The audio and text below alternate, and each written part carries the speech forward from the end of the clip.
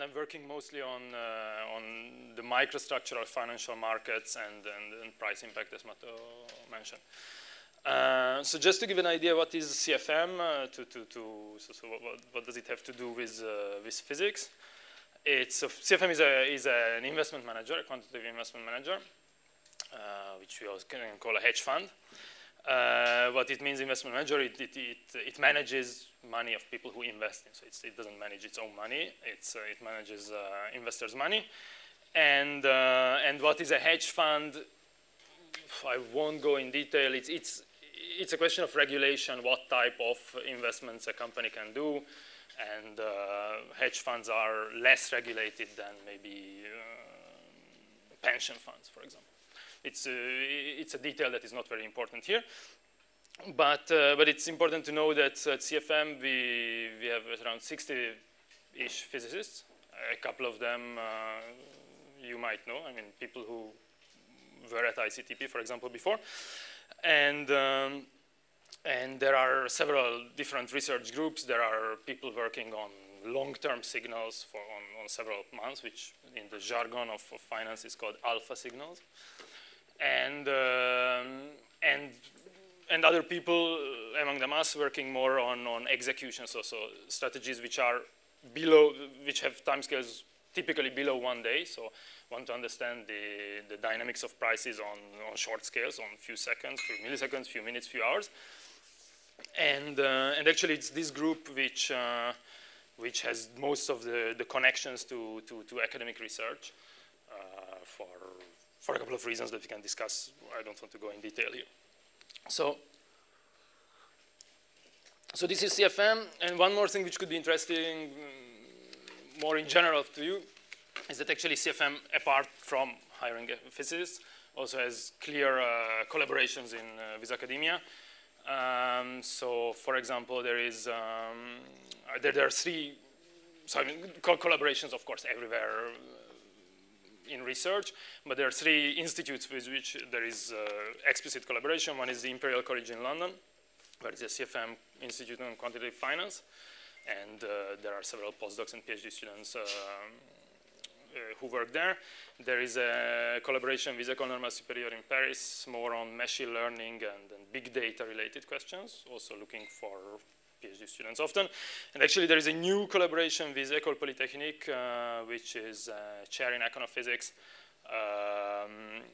which is really, that's the closest collaboration with CFM, there are several interns, several PhD students and postdocs who already work there or they are looking for. Actually, I think there are people here there is one people who should be, yes, one person who is related to this. Anyway, I just say this, that they are looking for people. So if you're interested in some of these, or if you think that things we discuss here is stupid, so we could do it better, there's a way to get in. So, as I said, there are several topics in finance that I'll discuss. It's not at all a traditional finance or economics course, because I will get into detail a bit. So actually today it will be mostly an introduction of what are markets, what is economics, what is different that we do. But traditionally, in traditional finance and economics, people are too much relied on idealized principles, at least to our taste. And it's not a financial math course either, which is an important part of mathematics, but we are not doing it. So in financial mathematics, there is, at least again to my taste, there is too much wishing for mathematical beauty, and actually there is nice mathematics in it, but I'm not sure it is related to actual finance and actual markets. And of course, I wouldn't actually, there are very good courses in financial mathematics. If one is interested in the math part, I wouldn't be the right person for that. So what we will do in the following, well, I will try to be data-driven in the sense that we will see a lot of empirical results, and we will start with data first, before doing models, and then we will try to describe this data in a proper way. And maybe unlike, I mean, I don't know how the other courses here went up to now, but I have the feeling that maybe we will be a bit less quantitative, computational in this course. So we will do calculations, we will do math, But my idea is that we should get an intuition of how markets work, how to model them. So the actual, if one needs to really apply these ideas, it's important to do calculations, but maybe there will be less in that sense. As I said, I will try to point out the difference between economics and econophysics in this course. So I will try to stop in some cases where we say, okay, that's why we are doing something different. And so the final idea is to give a new point of view of trying to understand how prices move and why they move.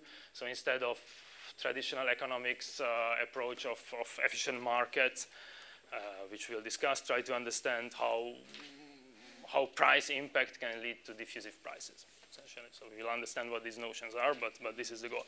There will be a relatively large focus on microstructure, which I will define better, but it's because of my taste. And what I will try to do is also show some, hopefully we have time to show some applications, so to come up with models that can describe maybe prices, but also see how can we apply these to if you wanted to optimize something like trading. So there is no single book that I could give you. So I think there are two books which cover here and there different parts of these of what we discuss here. So which are not by chance are very much related to the people I work with. So one is a quite recent book of Bouchot, Bonnard, Donnier, and Gould, of which the title is Trades, Quotes, and Prices. TQP, I write it. It covers a lot of things in microstructure, if one is interested. Of course, there is much more in it than what we discuss here. Another cool, yeah, sorry.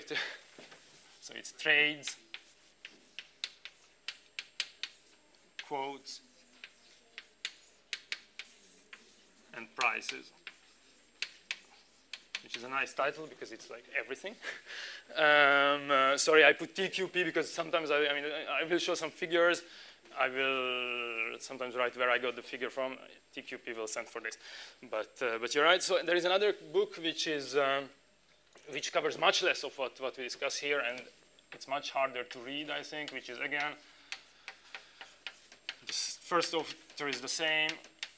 So Bouchot and Mark Potters, of which the title is Theory of Financial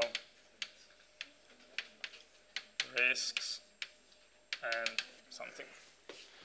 So anyway, so if you want to look into this, I don't expect you to read it at all. So we will try to cover everything that we want to discuss here, but if you're interested.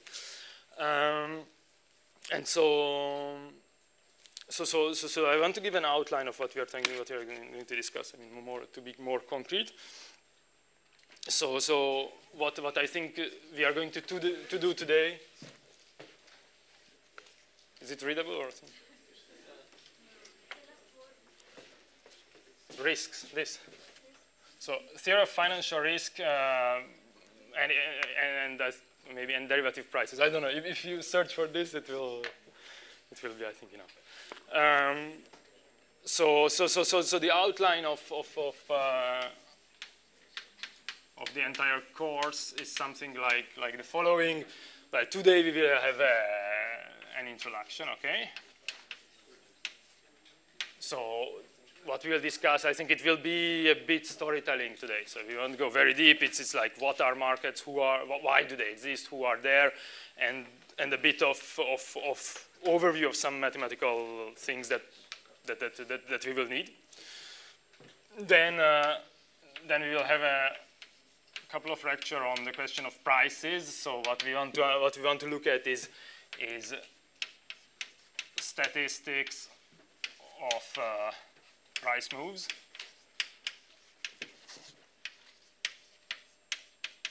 so what we want to discuss here is well, facts from, so looking at data, stylized facts, important things to know. So this is for single products. We will try to discuss the same for co-movement of prices.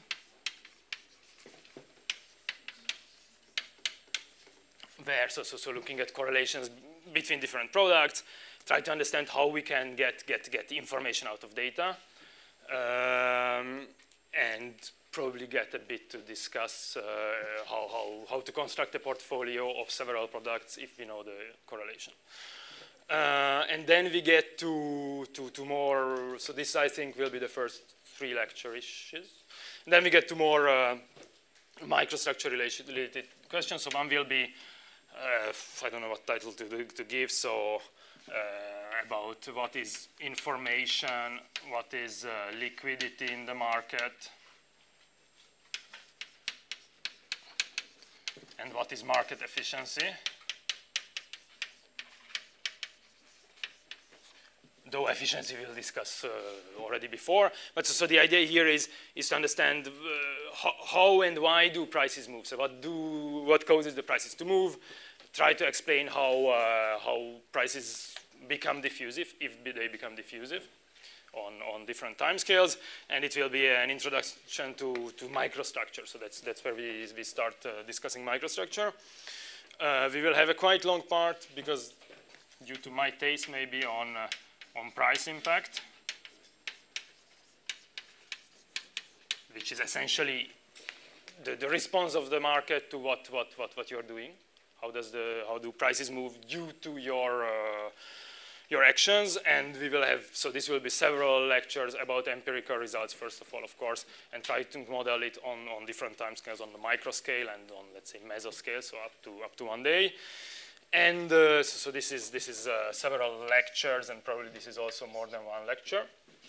And then at the end, if we have time, which I very much hope, is to get to combination of all these, something that I call optimal execution.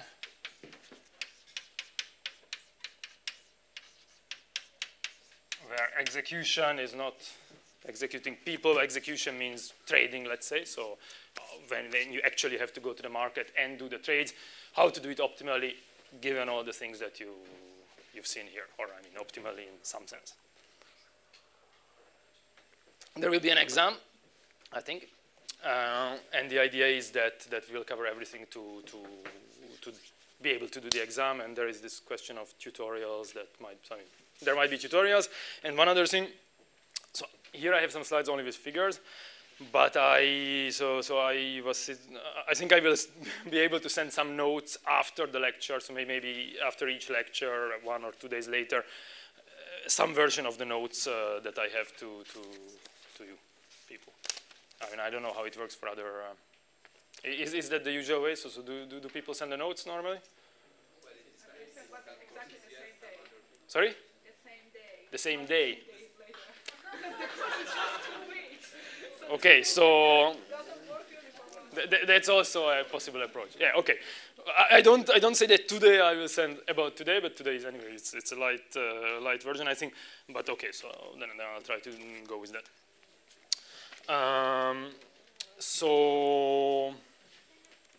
Okay, so the question is to start with. I mean, really, I think what I've been told is that it's better, since it's a subject that people didn't really study, to start with simple things. So the question is, okay, what are markets and why do we need them? So traditionally, a market is a meeting place of some type of people. It depends a bit of what markets we are looking at. So one can think about let's say stock or bond markets.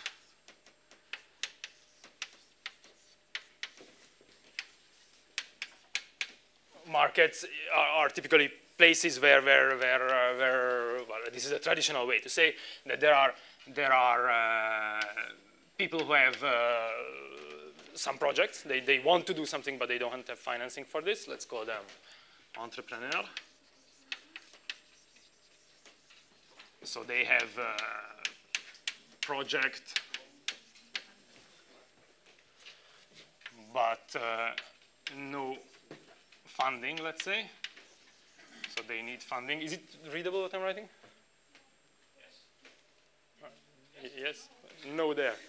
So, okay, so I will project but no funding, and I will try to be cleaner after it. So this is one type of people, and there are investors, which are the opposite side of the entrepreneur. So, what's a good way? It's a bit of French word in English. So it's people who have projects that they want to realize and don't have. What's a good word for entrepreneur? I don't know, another word.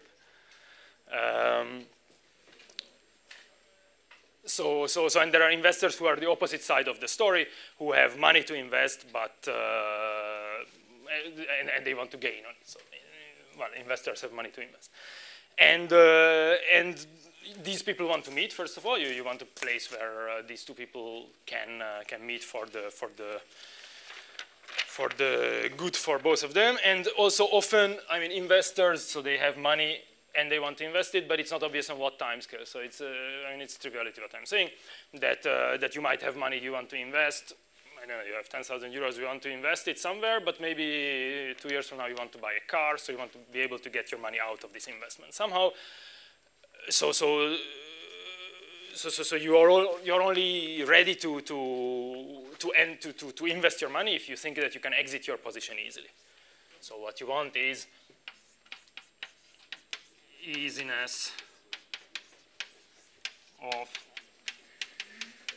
exiting a position. So by position, it's what you own. You want to be able to sell easily. And so easiness of exiting a position is often called liquidity in the market. And by easiness of exiting the position, of course, what we mean is easy to find someone to trade with, and easy to find someone to trade with at a price that can be acceptable for you. If you bought something for $100 and now another person is ready to buy it for 50 while the price didn't really go down, you won't be happy because you want to get out easily at a proper price. And to do this, to be able to trade, so to find someone to trade with and to have liquidity, you need markets. You need to be easily find counterparties. And what one would think is that without this system, so without investors and entrepreneurs finding each other, of course, the economy would be much slower. So this is the traditional explanation. I mean, economy would slow down because people who have great ideas are not able to realize. So this is the traditional explanation. Another type of explanation between why these entrepreneurs and investors want to meet is, I will just write up the word here, is the question of risk premium. I won't go in detail, but traditionally this is a bit a way of understanding all movement, to explain all type of movements in the market. But it's an economist approach is to say that there is a risk premium, so that if I'm ready to be on one side of a transaction, and I'm trying to gain it, so that there is a transfer of risk. That in this case, there is the entrepreneur who has a great idea and doesn't have the money, or maybe has the money but doesn't want to risk losing the money. The investor is ready to take a part of this, part of his risk. So give the money, say, okay, use my money to try to realize your great idea. Well, I hope I will gain, but if not, so I'm paid for taking some of the risk from you. So this is traditionally the picture about stock markets. It's the idea that markets are made up so for people to meet is the same, but of course there are products which we'll discuss a bit more in detail, but there are more what we call derivative products, which, as we'll see, the definition is that the a price of which if the price of a product is derived from another product, these are what we call derivative products. We'll have a small discussion about them in like 10 minutes or 5.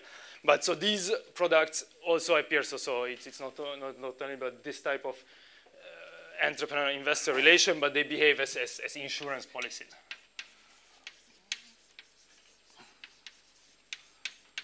And which I will explain a bit better in a second.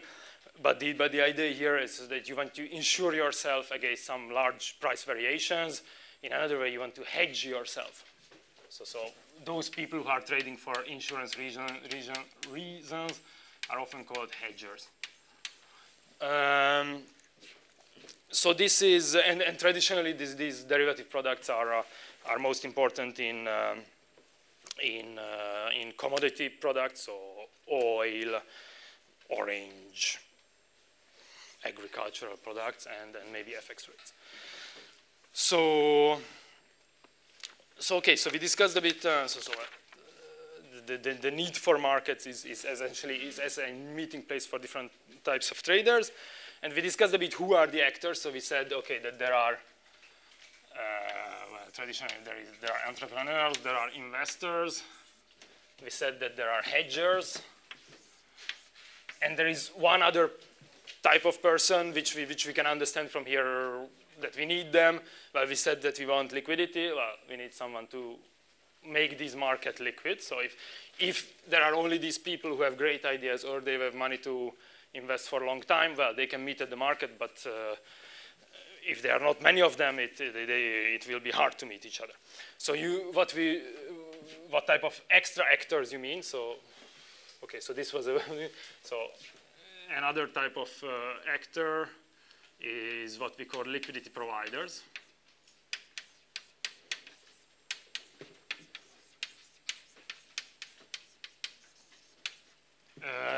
Who provide liquidity, who typically there are two groups of liquidity providers. I mean, the traditional description. So there are people who explicitly, their job is to provide liquidity. We call them often market makers.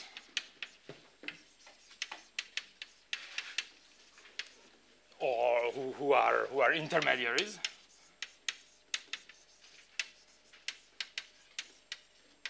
Intermediaries, so their idea is exactly, they don't have a signal, they don't want to buy or sell separately.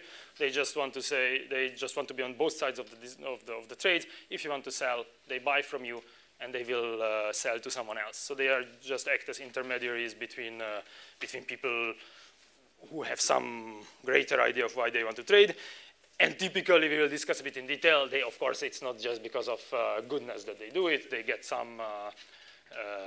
something in exchange. And there are what we call usually, well, it's not a nice word, speculators. Who, or we can call them informed traders. So who have typically some short-term information. So short-term can mean different things. Of course, today it can mean a second. Traditionally, it was a longer time. But on some short term, they have an information, or they think that they have an information. The price of a product will go down. They want to buy it now, just to sell it very soon. So they don't really want to invest money on long term. They don't care about what this product really is. They just think that the price will go in one direction and trade to gain on this. And anecdote. So speculator is well, it's not a very nice word, but that's the case. And then it's a very big group of traders, and traditionally it's speculators who are the most prone to herding behavior. So to every one of them do the same, because maybe they use the same information, or because they look at each other. They are prone to panic. So the usual idea of markets behaving very how do you call it in a turbulent way are often blamed on on speculators. And one more mention that I want to say, so this is a very traditional way of looking at markets. If in today's markets where things are electronic, so people can, so anyone can provide liquidity, it's a bit hard to make a difference between these type of groups. So both of them provide liquidity, they are there to trade quite often. You don't know why they do. So traditionally, market makers were designated. They had a sign on them that they are market makers. Today, you don't really know, so it's hard to make a difference. So well, this is what are markets and why we have them. I wanted to give a short discussion of what the of what the different products that are traded and that we will discuss what they are. It's well, it's partly for general culture. Of course, I mean, one wants to know what, when we are discussing in the following, when we will discuss data, you want to know what these products are, but it's also for general culture that we want to look at this. So we'll most often look at stocks. So stocks, or you can call them, I mean, shares. I think this is probably known by everyone, but it's an ownership in a company. A fractional ownership, of course. And there are public companies of which anyone can get stocks, so get a partial ownership. I don't know, if you go to the stock market, you can buy stocks of Apple easily. These are public companies, and there are private companies, private stocks, of which stocks can be bought only directly from the owner, so not on the stock market. We will, of course, mostly think about public companies in the following. So I mean, having an ownership of a company means that you really own it, so you have rights to vote in the decisions, and different stocks can go with different voting rights. We don't care about these details. I think one important thing for general culture, of course, is that if a company makes profit, then this profit can either be reinvested in the company or can be paid out to the owners of the shares as a dividend.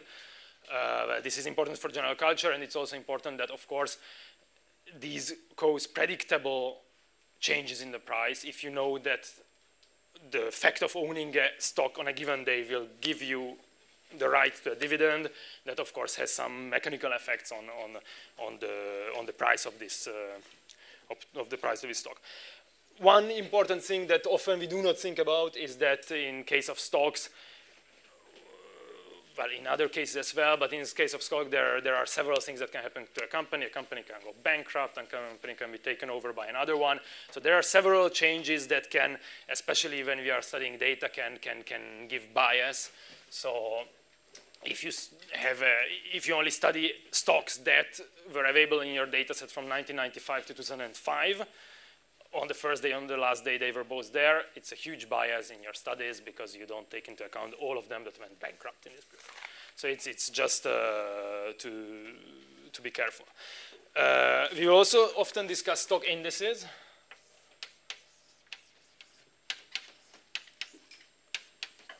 Which is essentially a stock index is a basket of stocks.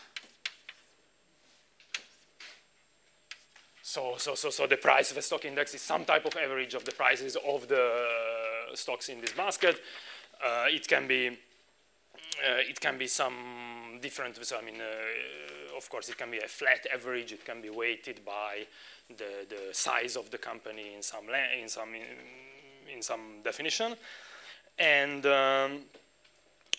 it can be defined for different categories. So a given sector can have an index, or a geographical zone can have an index. It's not very important.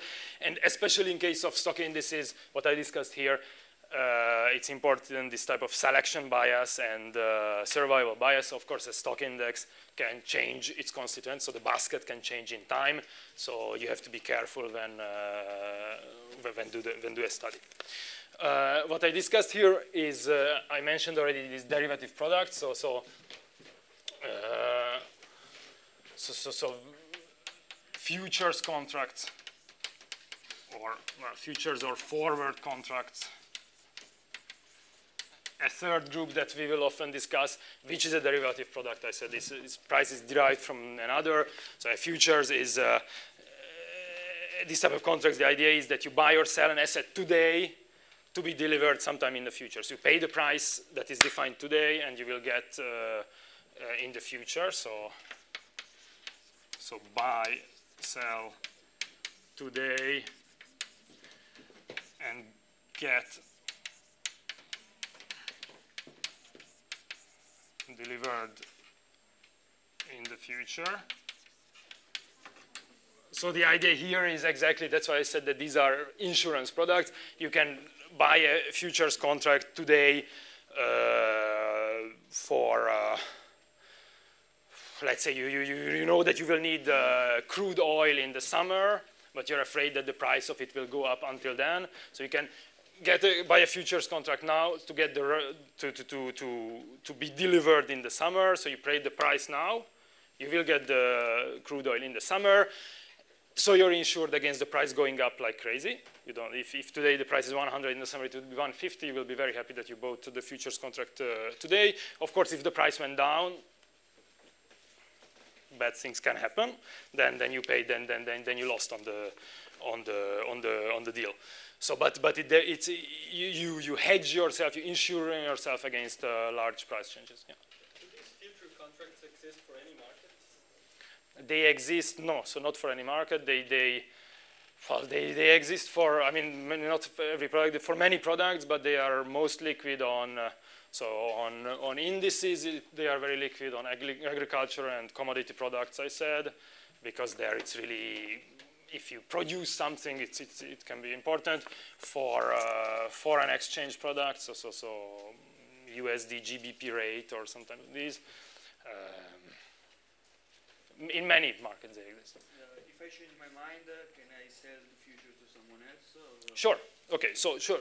So what we discuss here are all traded on existing markets. So if you find someone to sell it to, no problem of selling it. So, okay, actually, I want to say one more.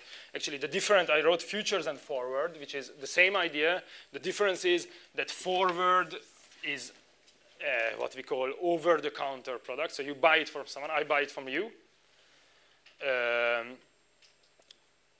So you will have to deliver. I mean, you're delivering me later. It's a one-to-one match. You have to convince, if you want to get out of the deal, you have to convince me that I'm okay to trade with him. So it's not a centralized market. While the futures version of the contract is traded on a market on which you buy from someone, you don't even see the person. It's an invisible person to you. There is a market in between you. So sorry, to answer the question, yes, you can get out of the deal, of course, but what it means that you have to convince someone. So if you bought to get crude oil in the summer, you bought it for 100, and now you see that and the price went down. Now it's 80.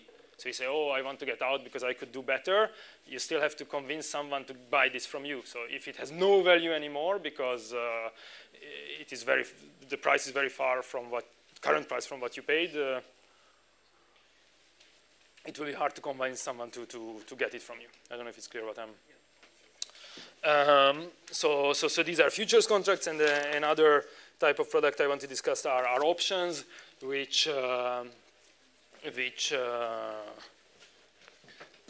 also derivative products, but they are a bit more complicated than futures. I want to spend a minute on these. So what we said here, so futures is buy now to get delivered later in the future, but it's a contract. So I mean, if the price went in the wrong direction, you will be sad. There are options, which are, again, they are derivative products, of which, well, we see from the names, there is an optionality, which means that it is the right, but not the obligation to buy something in the future at a later date for the price that you decided today. So while these futures are obligation, this is a right, but not obligation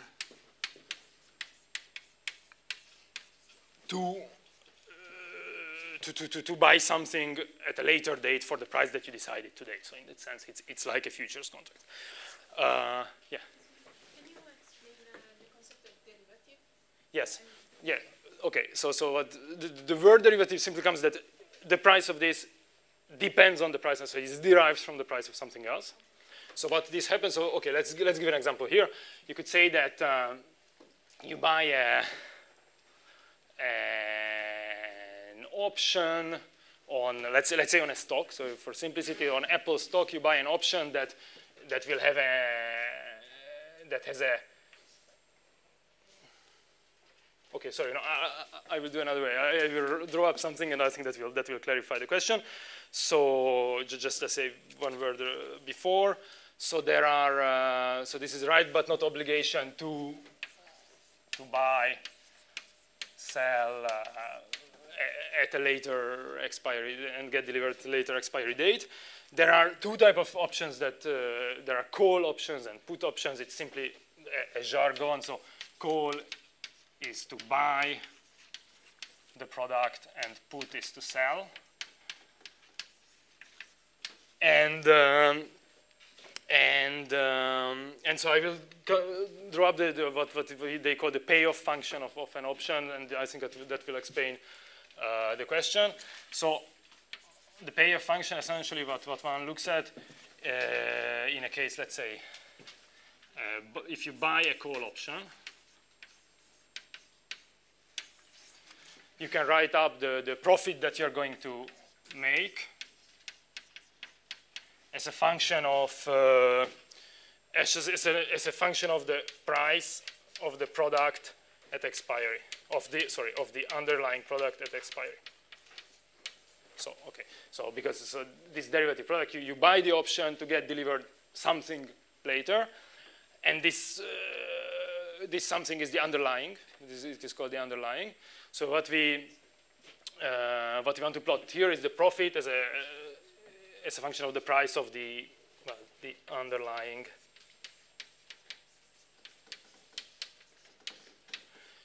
at expiry. So if you bought a call option, there is you pay the price for it, which is there is a strike price in this option. So the price at which you will get this, you will be able to exercise this option at expiry. This is called strike price. So what does this option worth? If the price at expiry is below, well, strike price is here, so the strike is here. If the price of the option at expiry is below this price, means that you have the option to buy Apple for 100 euros in a month, and then you arrive to that moment in a month, and Apple is worth 80. Okay, then it is not worth anything. You won't exercise this option. You will throw it out in the bin. So you made no profit if the price at the expiry is below this strike price. While if it's above, in the same way, you start gaining. If you have the right to buy it for 100 and the current price is 105, you gained 5 euros. So if the price at expiry is above this strike price, you simply gain the difference between the price and the strike price. So from this, we already see that the price of this product and the profit on this option product depends on the price of the underlying at the expiry. So this is why we call it derivative. So it's derived from the price of the underlying. And in practice, so this is the ideal picture of actually, I have a figure about this. So you have this is the ideal picture of your profit. But in practice, of course, when you got the option, you had to pay out something. You didn't get it for free, so you had to pay something which is called a premium. And that has to be subtracted from this curve. So it will be somehow like this, the actual, I don't know if you have colors. So your actual profit will be something like this. If the option is useless at the end, you lost what you paid when you got this option. And if you start gaining on this, still you have to subtract this premium that you paid. So this is what we see. This is what we see here. So long call. Okay, so this is a jargon in finance that being long means buying, being short means selling. It's a one-to-one map between So buying a call and long call is the same. So these are options market. We won't discuss them in details in the later. But I think it's important to know. We will mention them sometimes. Of course, I mean, here we have, for put options, you have the situation, and for selling a call option, you have it. I mean, once one understands one of these curves, the others are very simple. Why can't you go below the zero? I mean, of course, when you include the premium, then you have taken that into account and become negative. But even if you don't include the premium, then I mean, it's okay, you won't make a profit, but it's still better to have something in hand if you go below the strike. Why? I mean, suppose you buy some product for 100 and then at expiry, I mean, if you have to sell it at 80, then okay, you have a loss of 20, but you still... If you also bought the product. So what I'm talking about here is that you buy the right to get Apple stocks for 100 in end of March. If you arrive end of March and the price of Apple is 80, then this is useless for you. What you're saying, if I understand well, that at the same time, if you have stocks of Apple in your pocket, or if at the same time you know you have to buy, if you have Apple stocks in your pocket, so you have something else as well, not just this option, that can change the entire payoff. But only having these options in your pocket, if the price now in the market is 80, and I have the right to buy it for 100, that doesn't help me. I can go and buy it for 80, but that has nothing to do with this option. Did I answer or not? Okay, so but don't forget it then if you. So these will be a couple of type of products that we will discuss in the future, and we discussed a bit why these markets exist. So I wanted to go a bit into discussing what is econophysics versus economics, which I mentioned several times. So the crucial difference is in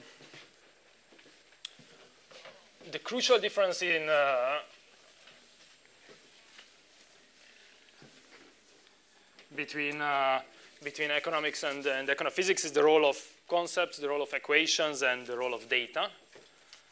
And yeah. Is there a question? Okay. So the crucial difference between econophysics and economics is the role of these things, three things. So concepts, equations, and data. It seems to be very different, very similar. So economics versus econophysics. And what is the main thing is that in classical economics there are very, very strong assumptions or sort of axioms, if you think about mathematics, that are assumed and might not be true. So in classical economics, typically you have three big, I will just mention these three big axioms. One is which is called rationality.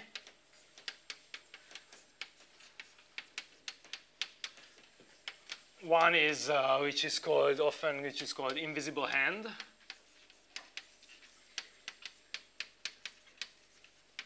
And one which we will discuss more in detail is efficiency. So in any case, just to make sure, I'm explaining this here to make clear what the difference is. I don't expect you to learn the invisible hand, definitions of invisible hand. It's more just to get an understanding of it. It's not a type of question you'll ask. So what is rationality? Well, it's easy to understand the word, but typically I looked at Wikipedia how they define the rational agent. And it says an agent that has clear preferences, models uncertainty via expected values of variables or functions of variables, and always chooses to perform the action with the optimal expected outcome from among all feasible possibilities. So what one immediately feels from this is that it's something very, very idealized. You might have clear preferences, you try to model uncertainty in some way, but that becomes very hard. But especially this idea of choose to perform the best actions among all of them. Well, I think we know that it's never the case. You're never doing this. At most, you look at a subset of the possibilities. So this is the definition of rational agents. This is the way economics looks at actors in the market, and the way. If everyone is rational somehow in the same way, having the same type of information, then actually what economics says is that you can, instead of having all these agents, you can just model one representative agent, because they are all the same. They have the same information, they are optimizing the same things. Why do you have to, if there is no difference between them, you can simplify modeling. Well, I guess it's clear that this is quite far from reality. Another thing which is invisible hand, which is from, I have a quotation from Paul Samuelson, a very important economist, who says that each individual in pursuing his own interest, or his own selfish good, is led as by an invisible hand, so that's why it's called invisible hand, is led to achieve the best good for all of society, essentially. This is what it says. So what it says that we are all trying to optimize something for ourselves, and this will bring to a global optimum for society. And any interference, this is a sad edit to it, any interference into free competition is almost certainly injurious. It's bad for society. So, okay, this is what's invisible hand. And efficiency, which I think is more interesting, says that prices reflect all information, public or private, and no one can earn excess returns. So prices have all informations in them. You cannot just go to the market. You cannot have extra information to earn money. So we know that this is not true. There are people, at least, who try to earn money and for long periods can earn money. But somehow we have the feeling that, so there are these three axioms of economics. About some things you have the feeling that it's not true. From a part, you might not have the feeling it's not true or not, but maybe it's something that it's hard to prove or disprove. So somehow you have the feeling actually from these three that it's a bit of a political propaganda-like thing. So that markets will go to the optimum of society, we bring the society to its optimum, and find the perfect prices. So there are these type of axioms in economics, but the most important thing is that in economics, axioms are stronger than observations. So these are said, and there are several papers of economists one can look at who say that, okay, so these are stronger than facts. These are the truth of the world, and if data seems to show something different, then that's the problem of the data. So that's why physicists arrived, who think that observations matter. And usually physicists say that if a model is not compatible with the data, then, well, you try to throw away the model, not the data. And instead, in economics, if data and models do not match, then they call it an anomaly that they don't try to model. So this is the type of problem. And just a remark that what one could say is that there are a lot of physicists working in banks since the 80s. So since the end of the Cold War, there are many physicists who went into banking. It seems that they forgot very quickly the physics approach to look at data before looking at axioms. And apart from not being true, of course, this type of oversimplified view of the world is super dangerous. For example, if you want to estimate a distribution, so as we have said here, and rational agents are very good to estimate expected values, but to estimate a distribution is very tough, so from real data. And that is, of course, related to the probability of a crash in the market. And estimating, for example, joint probability, so of several random variables, the joint probability is even harder, of course. And then that's, if we don't estimate them well, that's when we get an entire simultaneous default of several products. And just to give some examples of this, so if we have time, okay. We'll see examples, I think, in the later on. I won't go into detail now. So there are new approaches to this. So this is the traditional approach in economics. There are new approaches, one from inside economics, which is called behavior of finance, which understands that people are not so rational or not rational in the same way, and econophysics on the other side.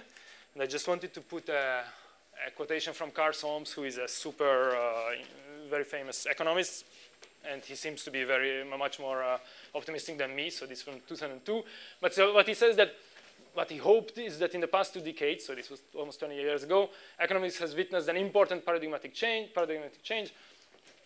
with at least 3 closely related aspects. So from representative agent going to heterogeneous agent systems. So from this, get understanding that people are not the same, from a full rationality to go to some bounded rationality, that there are limits to how rational you can be or how much information you can get. And getting from something which is mainly analytical, which is, sorry, I didn't mention this, but this is a big problem, well, in the idea that economics is axiomatic, that economists want to have models that can be treated analytically. Economists want to be mathematicians. And if you look at an economics paper, you have theorems in it. And so they have models that are analytically tractable, and instead the idea is to get to more computational approach. Of course, if you can solve something analytically, great, but it's often not the case. And similarly in finance, he claimed a similar shift seems to occur. So from a complete rationality getting to bounded rationality, and understanding that prices can be driven by something else than this rationality, by the psychology of the actors in the market. So yes, this is a bit the difference between, in a very quick view, yeah. So game theory seems to falsify the invisible hand. Is the concept still useful? But I don't think it's useful, but it's used, so it remains a dogma. So I have the feeling that there are several. Okay, I might not be the right person to discuss it because, of course, I'm on one side of this picture. But there are 2 communities: so traditional economics. There is behavioral finance and econophysics, which is much smaller. I mean, we're discussing this here, and I will discuss more. But real economists do not consider behavioral finance. And then there is game theory, some theory in between, but there is not that much discussion between. So it's, I think everything falsifies the invisible hand, but that doesn't mean it's not considered in a similar way.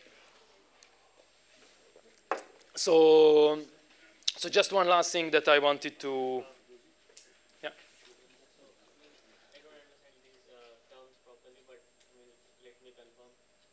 This fully rational, if I have to think in terms of this, a person who is fully rational, there is a 0 probability that he will have some kind of risk when it comes to having a loss in some kind of purchase. But when you have a bounded rationality, then there is some kind of risk involved in some kind of purchase, is it? There can be some risk. So I'm not sure I understand. There is a probability that there will be some loss associated with the purchase when there is a bounded rationality, and when when the person is fully rational, then he knows all the consequences. Of course, he won't go for a deal which has some loss associated with it. Well, okay, bounded rationality doesn't mean that you know the future. You know the distribution of the probabilities. You see, you buy something, and you are perfectly able to estimate the probability of having a loss more than 10%. Of course, the problem is that if you look at how people behave, they are very bad at estimating probabilities. It's easy to estimate the probability of 1/2, but it's very difficult to make a difference between probability of 10 to the minus 3 or 10 to the minus 8. So it's more bounded rationality in this sense means that you understand that you cannot, for one example for this, it can be in several ways, but you understand that you cannot estimate a probability. Okay. So you say that, okay, the maximum amount that you buy is limited by the fact that you say that I cannot say that it's 0 probability to lose everything of it, so I want to buy something that even if I lose it, I can live afterwards. This is a super simple example. Bounded rationality can be defined in several ways. The variance of this probability distribution which you are talking about when it comes to distinguish between this fully rational and bounded rationality. For a bounded rationality, the variance grows somehow, so you cannot, of this probability distribution. Why does it grow for the bounded rational? I mean, the probability distribution is there. Yeah, Just you're not able to estimate it in this example. to do with something like ignorance of your knowledge. So Yeah, exactly. So one example can be that you understand that the variance that you measured might not be the good measure, might not exist. On your data, you can always measure variance, but maybe the real distribution does not have finite variance. It can be the case. So I wanted to a bit related to this just before we get to a bit more concrete things. I just wanted to put up this quotation, which is from just after the crisis from 2009. Emmanuel Derman and Paul Wilmot, both of them background in physics and mathematics, but working in finance, who wrote this financial models manifesto, which is a bit paraphrasing the Communist Manifesto. And at the end, there is this modeler's Hippocratic Oath, which is, I mean, one can think about this also after having done a course, but I think it's good to look at it. So, which the idea is, of course, it's against all this approach of traditional finance. So I will remember that I didn't make the world, and it doesn't satisfy my equations. I don't think I have to explain this.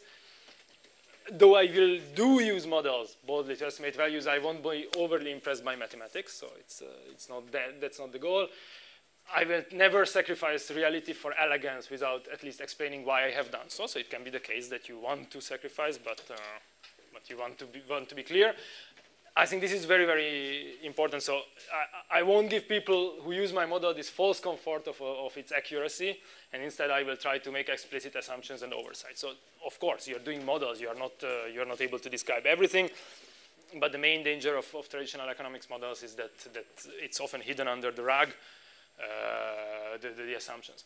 And of course, that's the last point. It's just in general. Well, you understand that your work may have enormous effects on society. So these are important things to understand in the model, and many of them beyond our comprehension.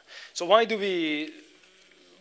This is the difference a bit about economics and econophysics, and we can get to more concrete points in a second. Why do we want to understand markets? Well, because you could say it's not the main. Why is it interesting?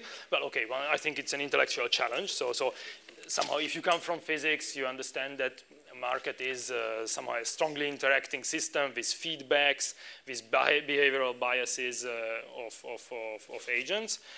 And of course, for practical reasons, if you want to trade, of course, you want to limit your risk. You want to protect yourself and have a better understanding. But one other very important thing, and why our work, and some of this I will discuss, is important, is for regulation. That, of course, the stability of markets is important also for those who do not trade in the market explicitly. I mean, if there is a crisis, it has an effect on all of us. So to have proper regulation that understands the dynamics is very important. So this was sort of the introduction to this, and I wanted to a bit discuss what type of data we'll be looking at. So we will be discussing time series. Often you have seen them. So in most of the lectures, it will be time series that are most probably one-dimensional. So like prices. Of course, this is the big example. Or it could be any other time series. I mean, anyone can come up with a time series example. The position of a random walker we will discuss often, or the temperature in Grignano, or something like in time. And we will have two assumptions very often, which are usually not true. So we have to keep in mind and sometimes handle the data to make it true or to consider. So one is stationarity that we will have.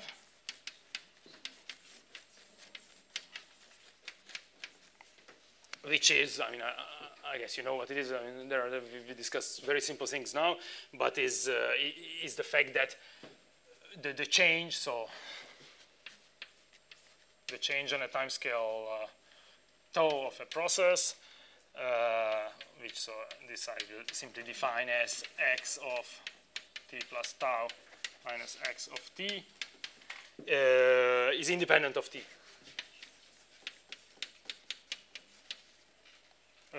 Independent of t.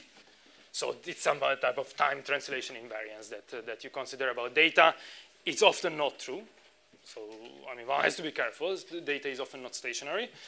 And the other thing which is related to this is what you often assume is that there are no overall trends.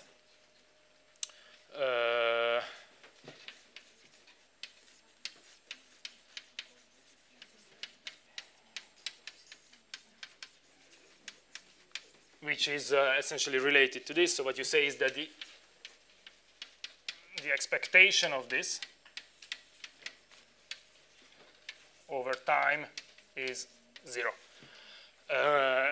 It's often not the case, actually very trivial. If one looks at prices in the last 50 years in, I don't know, the stock market, prices are typically going up on average. So often to handle this, well, it depends on what is interested in, but often what you care about is the fluctuations of the process around some type of trend. So you might want to detrend the data. If the trend is there overall, you might want to do some detrending to be able to look at the fluctuations of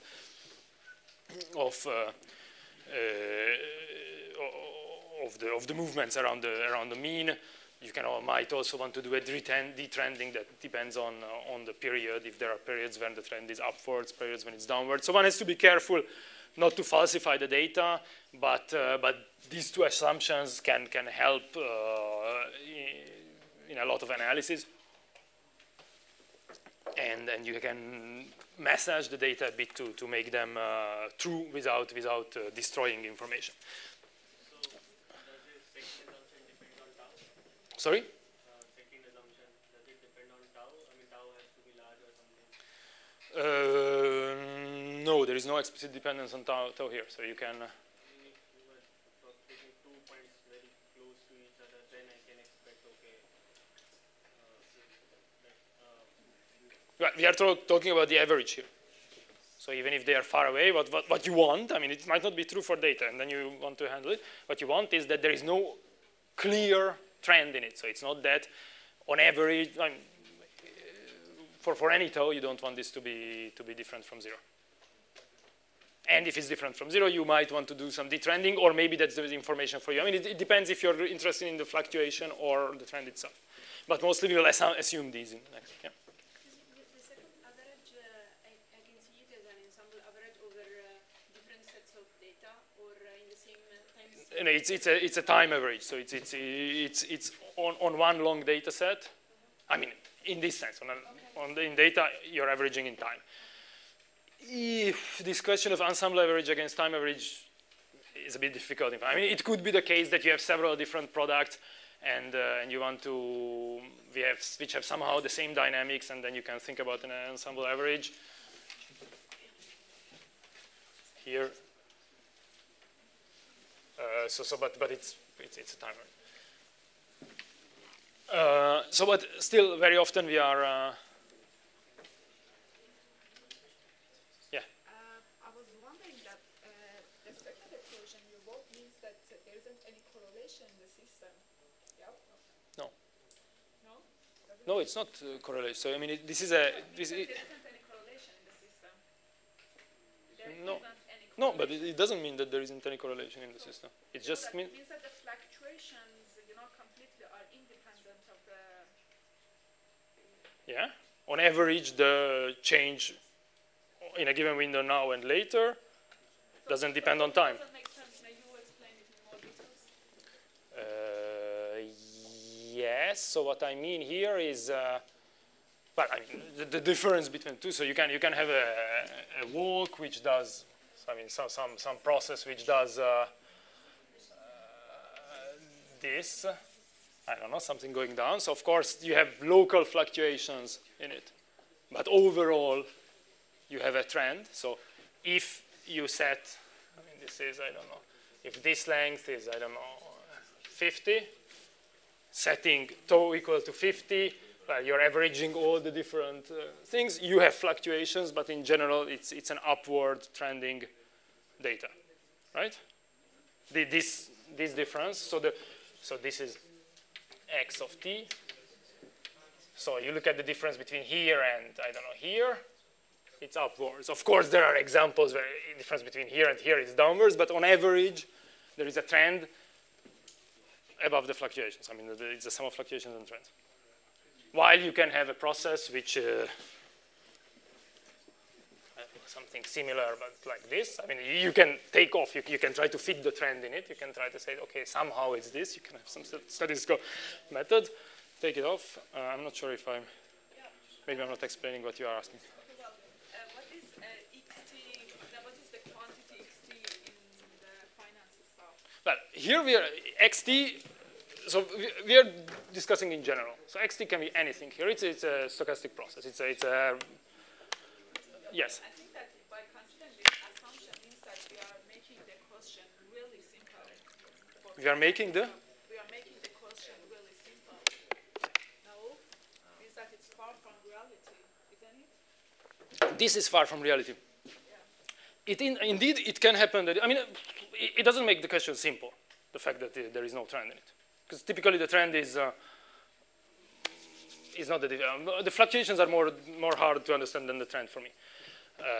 And in general, I think. Indeed, it can be not true. I mean, in general, that's why I said this. So of course, I write X here, but X can be a price. And prices on long times might be going up. The economy is growing, and on average, prices are going up. So indeed, it can. Fluctuations are smaller than growing. In this way, you can say that in total it's growing, yes? Yes. So it means that you are considering the fluctuations really small. But not really small, but if you look at actual prices from 1950s to compared to the growing rate, yeah. if the fluctuation Yeah. is small, you can consider this assumption. Yes. So, but you said that fluctuations are not small in reality. Fluctuations are not small in reality, but especially it's the fluctuations that you're interested in. Of course, if you're able to measure this, I mean, it depends on what amount of data you have, because fluctuations you're averaging out, and the trend you're not averaging out.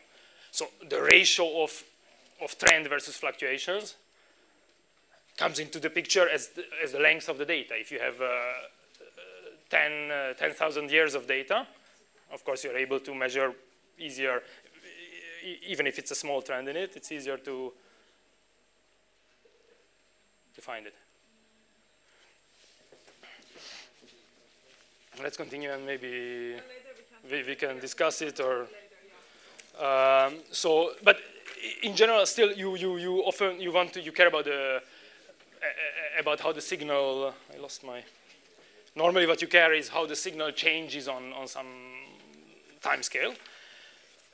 But if you have detrended data, of course, then this type of measure doesn't help you. So typically, what one wants to look at is somehow the measure of the standard deviation. So often what you care about is more the standard deviation of data, so which is the square root of the variance. So the variance, which is simply defined as the expectation of the square of this stuff.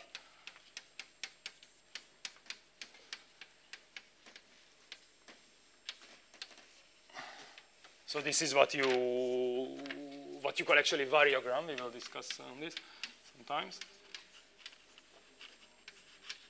So the variogram, which is the dependence of this quantity on the timescale tau.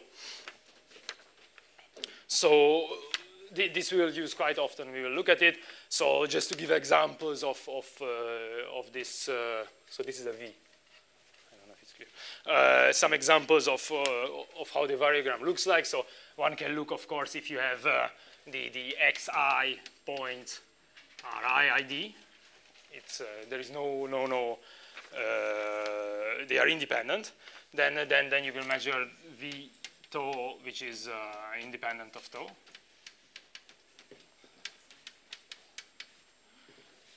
Which is a trivial and not really interesting case. But you can look at, of course, a Brownian motion.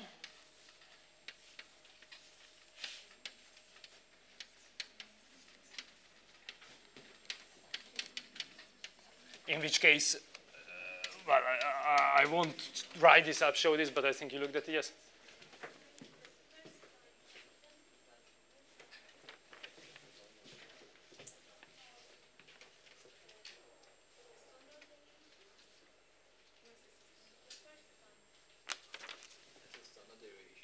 Huh? Standard. No, sorry, I didn't get what was it.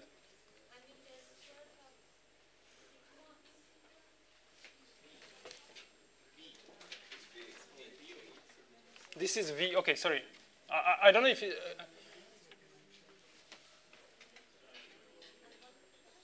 it, so it's this. But actually, I mean, it's the second line which is interesting. So it's just one can think about the standard deviation or the variance. So one is the square root of the. Okay, sorry. So it wasn't visible. Okay. So in case of a Brownian motion, which I think you looked at it in the other courses, is V-tau is linearly growing with the time scale with some diffusion constant. So this is what we call normal diffusion. And one can think about anomalous diffusion points, which is a generalization. This is visible from here?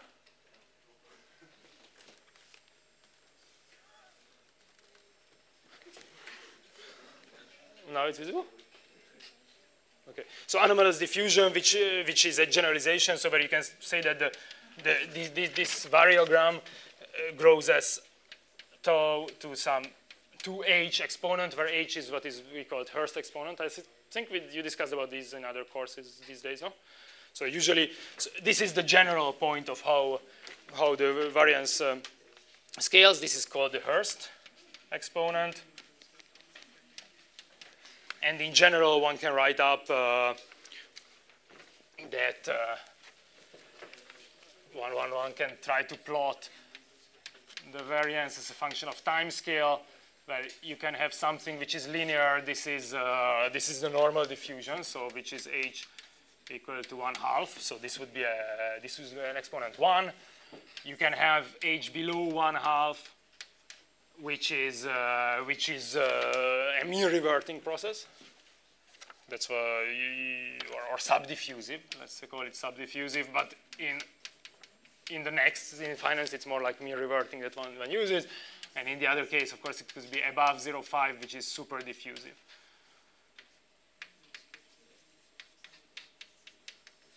So this is a measure that we'll often look at. And just to get an example, one further example. Do I find?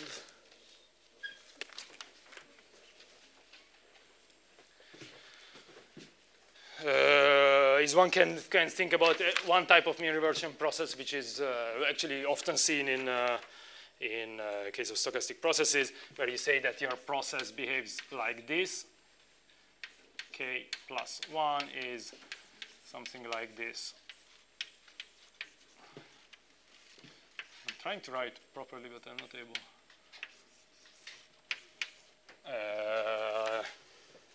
Yes, so you can define a process like this, where this eta is some normally distributed, so with some n sigma squared. So these are Gaussian distributed steps. And of course, okay, so just to start, so this is some type of mean reverting process. You see that there is a spring that tries to bring the process back to the origin. So if you set omega equals 0, then this is a simple random walk without mean reversion. Then this is just 1, and then it's easy. So it's just the position at x plus 1 is the position xk plus the step, the Gaussian step. And if one wants to write up the variance of this process, so first of all, okay, you can write up the same, it's just rewriting this. You can write up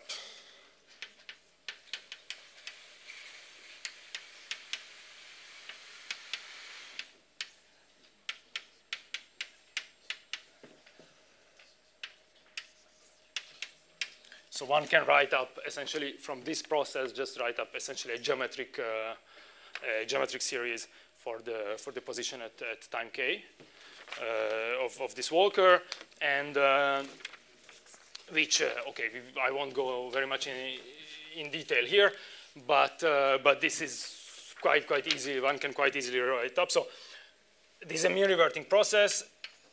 If you look at k going to infinity, so for long times, so that the initial so that the process is stationary, you can write up the variogram of this process, essentially writing up a sum of a geometric series and taking the square.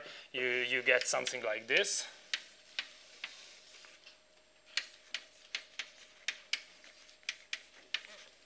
I think so. This is what you say. Get for this quantity for the variogram as a function of time scale, which means that if one wants to plot this, what does it mean? For short times, you can do some series expansion, and you will get a linear term with a certain slope. So if you plot Vito as a function of the time scale, what you get is you get some linear increase in the beginning.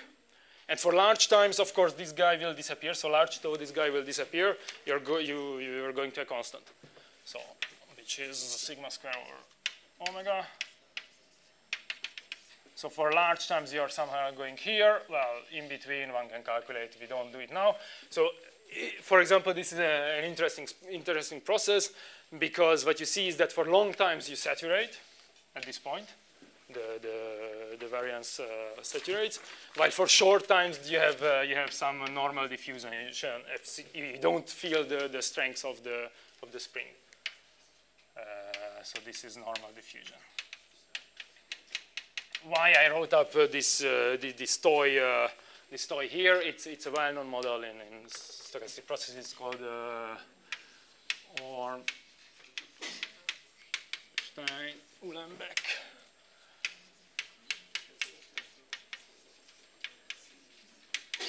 Back process, and it can be used in physics. It's in some big particles in a vicious system. It's used in finance for interest rate models. We won't really use it, but it's I wanted to show it. I mean, it will come up, but I wanted to show it an example of calculating the variogram for a mean reverting process. One very related thing that we'll often look at is what we call signature plot, which is essentially the same as is the variogram divided by the time scale on which it has been calculated. So it doesn't add more information, but visually it can help us understanding how the data looks like. So this, for some reason, don't ask me why, it's called signature plot.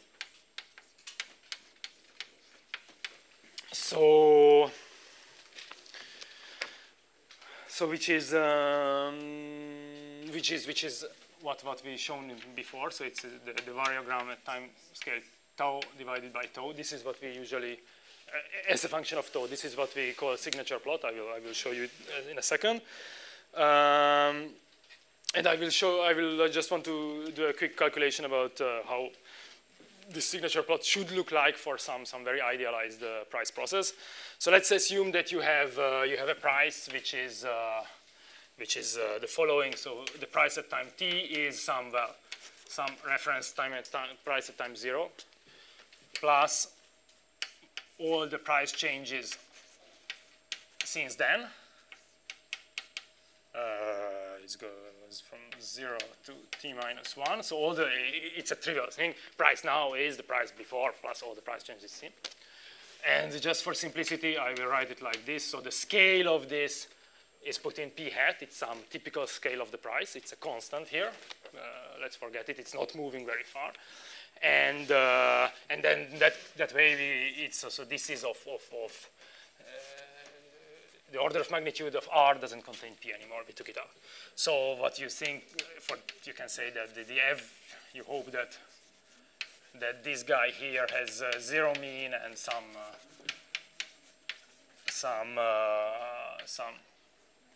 variance.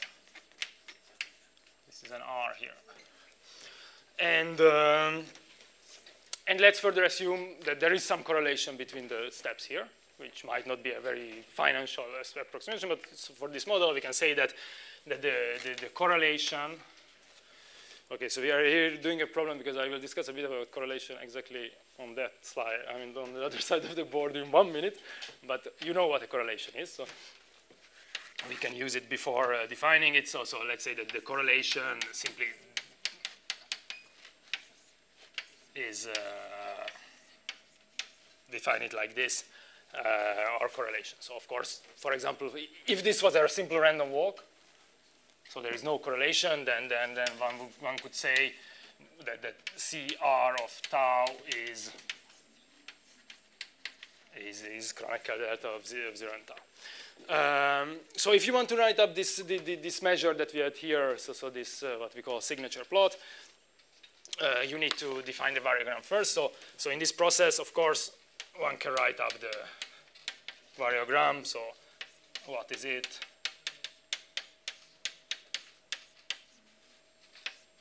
It's this expectation, and well, one can write this out properly. So this would be, of course,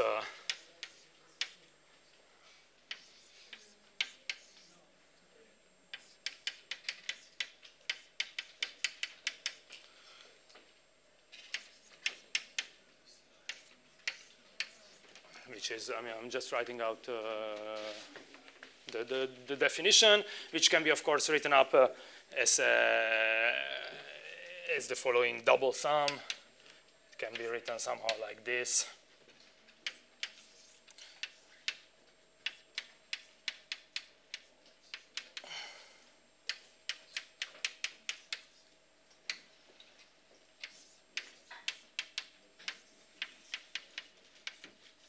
So what I'm doing here is super simple. I'm getting this definition and this definition for the variogram. I'm putting it together. So the variance at time scale tau will be this, the square of this, and which you can write up as two sums on t and t prime, or t prime and t double prime, and put the expectation inside.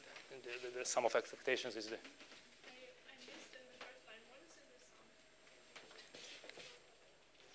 What's the letter? Yeah. It's an R. Sorry. Yeah, sorry. Yeah, so it's what we say here, that you have a price process P. The price at time t, it's a very simple model. Price at time t is some initial price at time 0 plus all the price changes since then. Simply you say, I add up all the price changes in each non-overlapping window, I will get the price today. So those are R, which is the steps of this process. And for simplicity, I take this P hat out. Essentially, I take the scale of it out. So one could define this instead of having an R tilde here without the pi, without the P hat. And I just take a scale. So this is a constant number that I put in front. Yes, R, so R is the steps of this process. I mean, this is the definition of the process. I can define a process like this, and then I can give an interpretation that this is a price and these are returns, that's why it's R. But this is in itself a definition of process. But it can be, if you think about the price, it's the change of a price in a big window is the sum of the changes in small windows. I have a question about the notation that you use in the definition of P tau, PT plus tau minus PT, but maybe you mean P naught? No, I mean PT, and of course I'm averaging over time. But you subtract from PT plus tau, PT? Yes. Or P naught? PT. So it's exactly what we had on a blackboard that I canceled. So you're looking at the change of this signal on in a time window tau. Look at the square of this because you think that, that there is no overall trend, so it's the second moment that can be interesting for you, and then you take the average of this.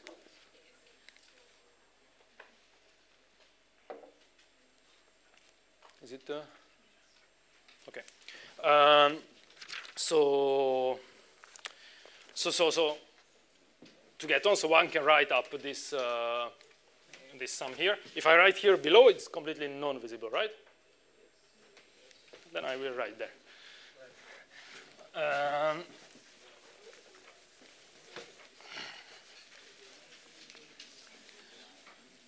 So of course, this sum that we have here is well, these are the definitions of correlations, essentially. So of course, one can write up, so continuing this will be something like, so you have a sigma r square because of the definition of correlation this way, and you, sorry, I made an error here. So of course, this is p hat, these are squared here. So you will have something like this, okay, so this is trivial, and you have different terms of the correlation that you're summing here. You're summing on the two variables, so well, I can write it out, but it could be homework. So you have tau cases when the lag between t prime and t double prime is 0, so tau times c at lag 0, plus one can count the different terms.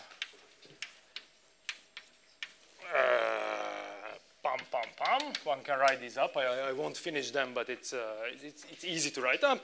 Which, at the end, if you want to write up this initial guy here, so v tau over tau. So now we define v tau. It will be so sigma r square p hat squared. And it will be all the sum, if one wants to write up, can be 1 plus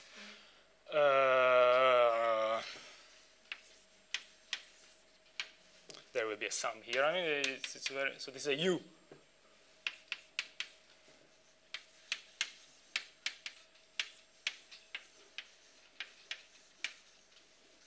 So I'm doing a really basic algebra here. So one can write up this sum in the following way. And why is it interesting what we have here? Now we can think a bit about the process. So, okay, what do you see? So this variogram divided by the time scale, which we call signature plot, will have some constant plus this sum behavior. And actually, one can play around. So what does this mean, first of all? If the correlation, so these are positive terms here. You're summing positive terms times correlation. So if the correlation is positive, then you have then you will have that the variance increases with time, so it will be constant plus something. If it's negative, then the variance decreases with time scale, so you're summing more and more negative numbers here. Is it clear? Yeah. Why did the C01 of 0 vanish? Became 1? Oh, because CR0, it's, I mean, if the lag is 0, it's the correlation is 1. I mean, it can have the times. I mean, if it's defined like this, it's a correlation at 0 of the same process. It's 1. Or in practice, it's actually the variance of the process. So that's why we denormalize by the variance here to have this go to 1. So what we see here is that for positive correlations, this v will be increasing with tau. For negativity, it will be decreasing. So we have something like this type of behavior. So for example, okay, for a simple world, we can define we can say that the correlation is somehow decreasing exponentially. So it's some row correlation. So it's a number to the power u. We can define a correlation like this. It's an exponentially decreasing correlation. Then one can define, so if the if rho is 0, so if correlation, if there is no autocorrelation, of course, this signature plot v tau over tau will be flat, because then this is summing zeros and it's a number. Instead, if the correlation is positive, you will have some increasing behavior up to some point, up to the point where the correlation decays to 0 with time. If it decays to 0, normally it does. Similarly, I mean, I don't know why, sorry, I just pulled it. So this is one case if there is uncorrelated. If it's positively correlated, you expect something like this. And if it's negatively correlated, you expect some decreasing behavior initially, because you're summing negative numbers here. And probably it goes to some, for long times it will flatten out because all correlations die out. How much time do you have?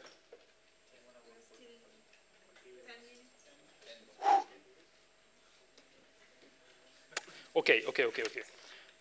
No, I mean, I had in mind that it will be much less what I'm discussing. Sorry. So I have to get used to measuring time properly.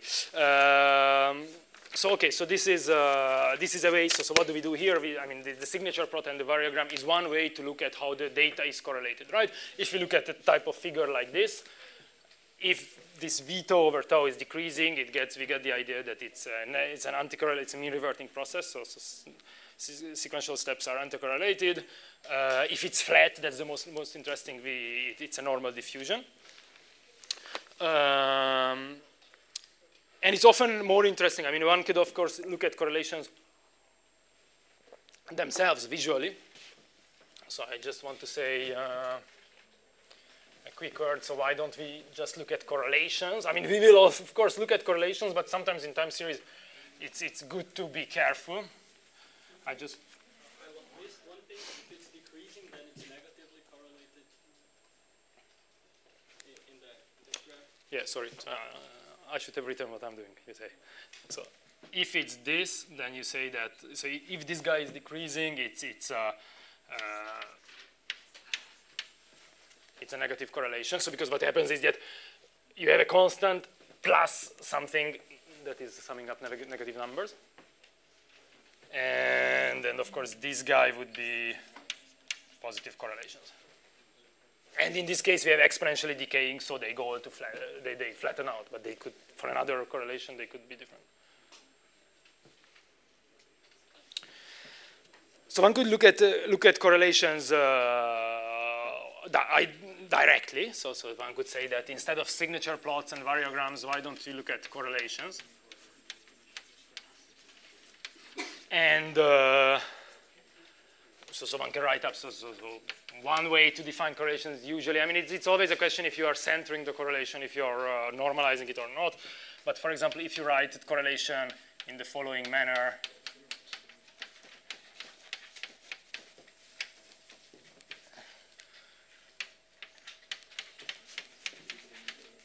so you're centering your correlation, then one can, in a homework, but it's very trivial, write up that what we had before, this variogram for time like tau, can be written simply as a 2 times correlation at 0 minus correlation at tau, which is essentially very simply taking the variogram, writing it up, you will get this.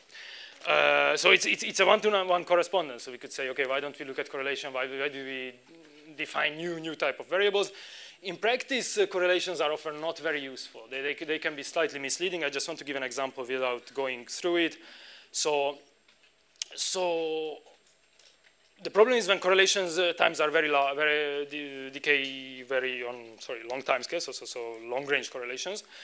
If one wants to write up an empirical correlation, so I just want to give this example. If you have an empirical correlation that usually you have your data X and you define it in the following way, you say C empirical for a leg L is the following thing.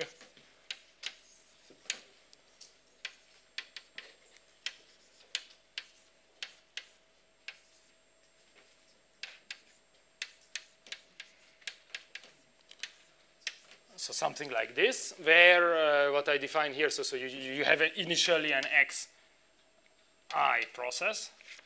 Usually, so this x hat is simply defined as the original process minus its mean.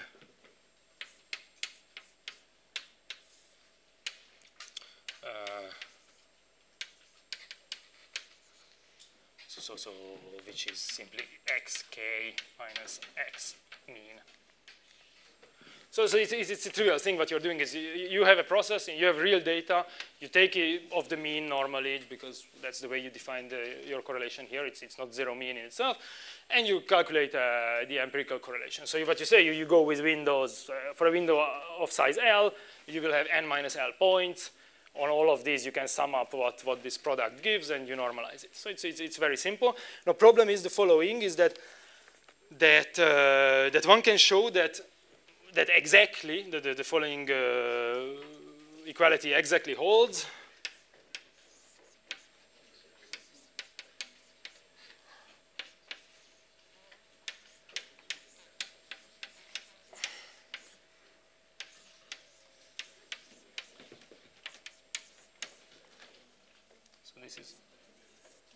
So it's unfortunate. Is it visible? Sorry.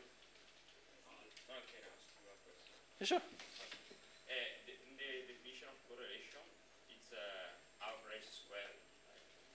Should be at the power of 2. Or not? Would be out. Well, the first line. Yes.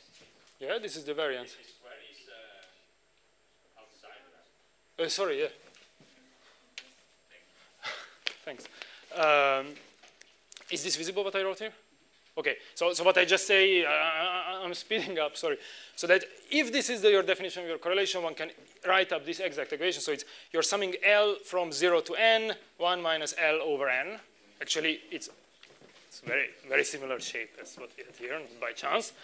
C empirical like L, this sums to 0. One can write up each term here. What happens is that well, okay, one can write up very simply the different terms.